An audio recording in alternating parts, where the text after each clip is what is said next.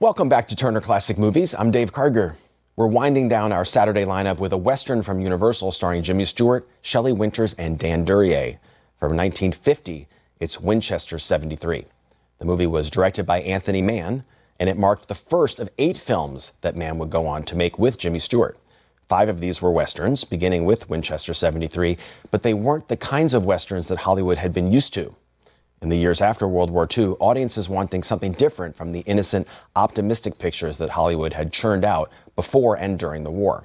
This was the period when film noir reached the height of its popularity, and in the Western genre, films like Winchester 73 began to add new psychological layers to the simpler formula that had been popular before the war. In Anthony Mann's Westerns, which included later films like The Man from Laramie and The Naked Spur, Jimmy Stewart was a far cry from the noble heroes of the old Westerns. Instead, he introduced a new kind of Western hero to the screen, a dark, even maniacal figure who's obsessed with getting revenge for an injustice that took place in his past. The distinction between hero and villain in these films is much less clear than in the traditional Westerns of earlier decades.